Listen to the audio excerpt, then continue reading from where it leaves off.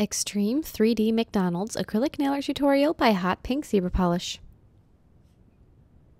Hi everyone, in today's video I'm going to be showing you a extreme 3D McDonald's design. And nothing is 4D about it, but I just love how dimensional it is because everything sticks up off the nail as if the nail is, say, a tray. And so you've got the little drink, which I would put iced tea in it if it were me, but you could put Coca-Cola if you want, same color combination. Whatever you want it to be in your head is basically what it is. So it's got the little cup, and then there's a little carton of fries that is pouring over the nail, and then a very, very tall 3D Big Mac with all the fixins. So I hope you like this design as much as I do, and don't forget to click subscribe to see all my future videos as well. So I'm going to just begin with an overlay of a cover pink acrylic on top of the entire nail, just to keep it really simple and smooth and not distract from all of the art that's on top of the nail. And since both the wrapper from the Big Mac and the cup are white, a white background just wouldn't show up as well. So now I'm going to file the nail into shape with my e-file to make sure it is nice and smooth and a perfect little tray for all of that food. Let's just go over the top of the whole thing. Really file it down, make sure it's got a nice smooth barrel shape to it. And now in a nail form backing, I'm going to begin sculpting each and every layer of that Big Mac. So there's the 3 buns, but I'm going to start by just working on 2 of them. Why, you ask? I don't really know. I should have just done 3 all at once. Sometimes I forget things. I actually legitimately did forget about the 3rd bun until I was at about this point. I was like, hey, wait a minute, I'm missing one. And then I figured I'd just finish off these ones before starting the other one. So just sculpt them as close to the same size as you can. The one thing to keep in mind is that they aren't all the same, as far as some of them are top buns and some of them are bottom buns. So the top bun, you want to have more of a dome shape, whereas the 2 bottom buns, you want them to be a little bit more of a disc shape. So as you can see that I padded one out a little flatter than the other one. That's the reason. So make sure that one has, like I said, a bit more of that dome. So then with a dark brown, I'm going to be sculpting the patties of the Big Mac. We got 2 of those, and it's funny, it looks almost black in the video, but it is just a really dark brown. So I'm going to leave those. Those are going to be a little thinner than your burgers. And there's my other bun. Yeah, see, I forget these things every once in a while. I can't even tell you guys the last time I actually ate a Big Mac. It's been probably 10 years since I had a Big Mac. But you know, it's one of those just iconic foods, and I'm so into sculpting and making food, I couldn't help myself.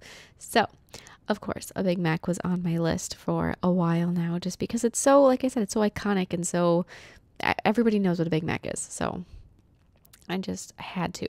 So I'm going to be doing those two burger patties, and same thing, you want to try to keep them as close to that circle size from the burger buns as you can.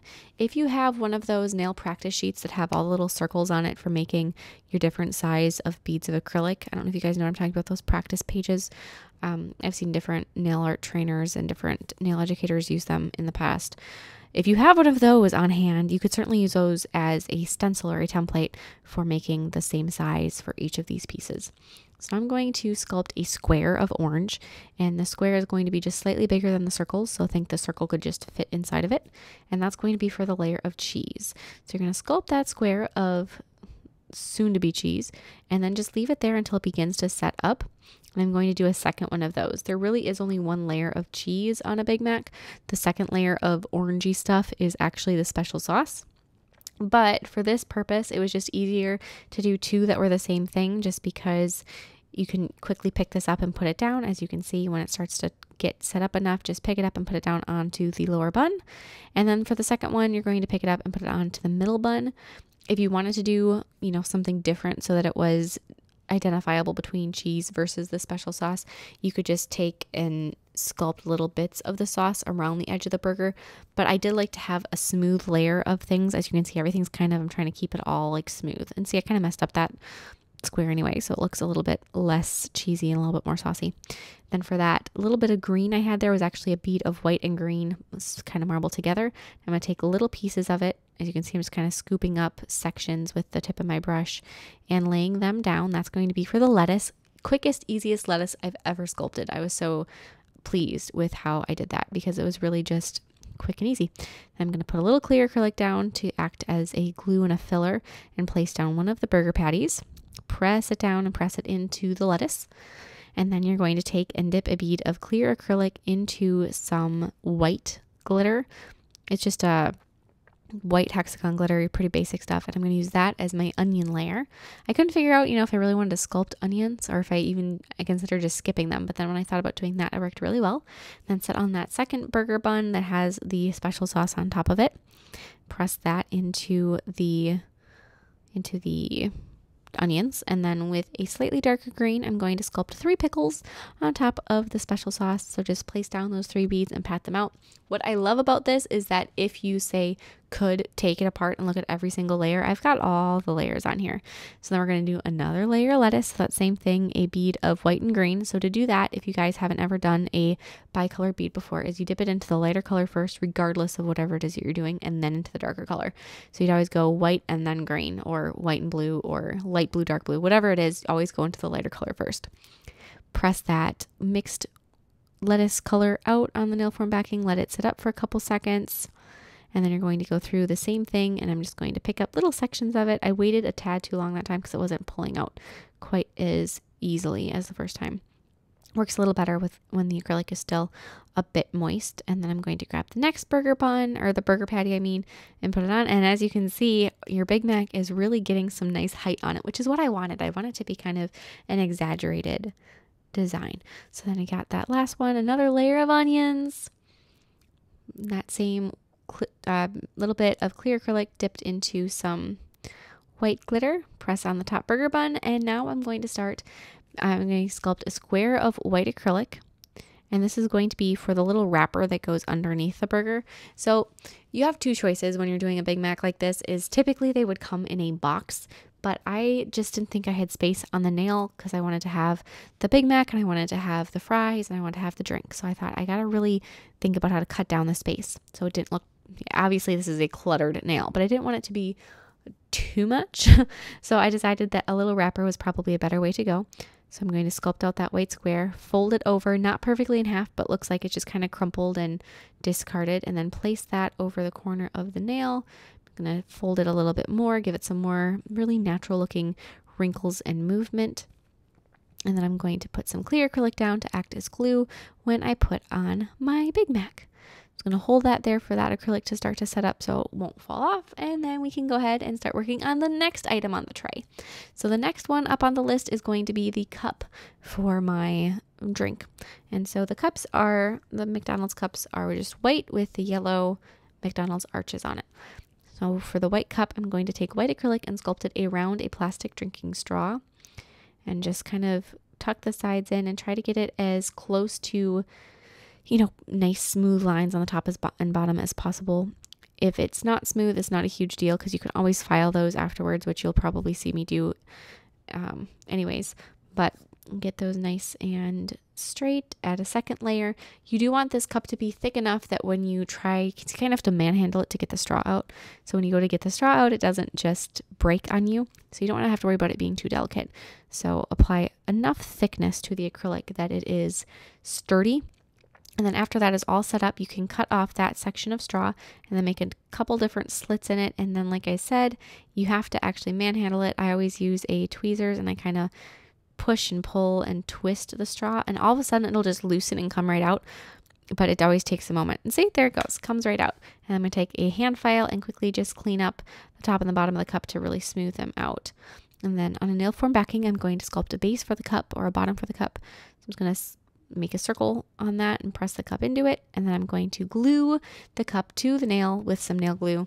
Hold that in place until it sets up, and then with some yellow paint, I'm going to be, like I said, it's got the yellow McDonald's arches on it, so just paint those on there. And it's really nice and big, the McDonald's arches, so use, make them as big as you possibly can on the cup. Everything in this design is so small that if your details are really small, they might get missed. And we don't want anybody to question what restaurant this design is from.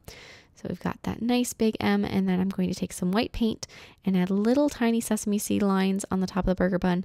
So just little dashed lines in different directions all over the top. And I'm also going to highlight just the rim of the cup with that white paint just to brighten it up a little bit and make it a little bit easier to see, especially once the drink is inside it. So now again with my straw, I'm going to crease it in half so it's got a nice flat line on it, and then use a pinching tool to hold it closed. So now this gives you the shape that the McDonald's fry cups are, so that it's not a perfect circle, it's kind of an oval shape. And by pinching the straw like so, you get that shape. And then once again with white acrylic, I'm going to be sculpting that McDonald's fry carton. But the thing is when you go ahead and you finish this, the carton is painted with red and white paint. So if you want to, you don't have to do it with white acrylic. You can do one of those other colors, and then you won't have to do as much painting is kind of where I'm going with this. But if you want to sculpt them with white, the inside of the cartons are white because the color is only printed on the outside of the carton. So to really have a full realism, I would sculpt them with white and then add the color on the outside. So it just depends on if you want to make life easier on you and sculpt it with red and do less painting, or do it the way I did. So same thing, cut off that section of straw and then start beating up the straw plastic to pull it out. Lots of little cuts in there really help for sure, and a tweezers, because it's the same thing. These pieces are still a little bit delicate and fragile, so you don't want to, really beat them up too much, but you still have to get that straw out. And then just like for the drinking cup, I'm going to be adding the bottom to my, I was going to say egg carton, no, to my fry carton. And I'm going to paint the outside with the red gel polish. So I'm going to, as you can see, leave just a little bit of the border along the very top of the carton, because that's going to be yellow, so there's no need to paint it red first. So just go around all the outside with that red paint bottom too. Cure that. As you're curing it in your lamp, spin it so that you cure all sides. And then I'm going to paint the top of that box with a yellow gel polish or gel paint, and just apply that all the way around the full top rim. And then I'm also going to add another McDonald's M, or the double arches, on the front of the carton. The other thing that I didn't mention is that, as you can see, the cartons on the front of them have that little indent, so that it's another thing that just seems very McDonald's-y, very iconic for McDonald's, is that shape. And then I'm going to apply some matte top coat over the entire box so it's not so shiny anymore. Cure that one final time, and then I'm going to glue that onto the nail, hold that in place until it, like I said before, until it kind of grips or grabs. You can feel it. You can definitely tell when the glue is going to hold, because it just feels like it's really grabbing it. So now on a nail form backing, I'm going to be sculpting some fries, and I missed some of this recording, but you get the technique down when I show you the ice cubes. So you just sculpt some yellow and then you cut it into pieces. It's pretty basic concept, but I'll show you more details of that later. So I'm going to glue all my fries in place, and my favorite way to glue little pieces like this down these days is I have a little bit of nail glue on a palette or a nail form backing next to me, and I can just dip each piece in, and then that way I don't have to worry about extra glue on the nail that's visible at all, because it's only on the piece that I'm gluing, instead of trying to put some glue down and assuming where I'm going to put everything and then having it either dry up before I'm ready to, and before the things are placed, or getting glue all over the place where it doesn't need to be. So that just seems to be a very effective way that I've been doing that recently. And I'm going to apply fries like they're spilling all over the tray, and they're spreading out all over the entire nail, as if you accidentally tipped over the carton and they spilled. So you can apply the fries so that they extend beyond the edges of the nail, so they can go past the free edge. This design is super extreme. The wrapper from the burger goes off the edge of the nail, so you don't have to keep the fries contained to the nail. So now to make the straw for my drink, I'm going to paint a piece of wire with some white gel polish, and then add a red stripe on the two sides of it so that it's got that, because that's another thing. There's all these little things that are classic McDonald's things that you just don't even realize are, but then all of a sudden you see them and you're like, hey, wait a minute, yep, that's right. So I've got my straw finished, it's got some top coat on it, and then I'm going to sculpt some ice cubes on a nail form backing. So I've got clear acrylic, and I'm just going to press it out into a pretty solid square, and then after that I'm going to let it set up until it really starts to turn matte. And this is the same process for making the fries. You just cut yellow acrylic into a fry shape instead of clear acrylic into ice cube shapes. So then with something, I'm using a floss pick, I'm just going to dip that into some clear acrylic so it doesn't stick, and then that makes your little ice cubes. So now I'm going to mix some clear sculpture gel with some brown and red gel polish to create my beverage color. And so you can use whatever colors you want to make whatever drink it is that you want. And then I'm going to mix my little ice cubes into it. I'm going to reserve 2 ice cubes to put on top, but the rest of them I'm going to just mix into my little drink concoction. And then after I've got that all mixed up, I'm going to fill in the cup. So just kind of let that gel flow into the cup. If you want to do it in layers so that you can cure it a couple times, that would definitely be an option. or if you are like me and the top's going to be cured and nobody's ever going to access the underside, it's okay. It's kind of up to you. But then after I've got that filled, I'm going to kind of just add those 2 ice cubes that are on top and then press the straw into it, cure it, apply some gel top coat over the little drink inside, some matte gel top coat over my drinking cup and over the top of the burger bun. And after all of that is cured, I'm then going to take some gel sealer on a little brush and I'm going to fill in the background. So every place where I can see that nude nail underneath, I'm just going to apply that. If you wanted to leave it matte, you certainly could. This step is kind of, you know, extra credit. If you want to do it, great. If you don't have to. But that is it. I absolutely love this design. Doing a McDonald's theme design has been on my to-do list for a couple of years and I've just never really gotten around to it. So I'm so glad I finally got to make this, and it is better than I could have ever imagined. So I'm so happy with it. If you decide to make a recreation, please share them with me on Facebook or Instagram. I would absolutely love to see them, and I will see you next time. Bye!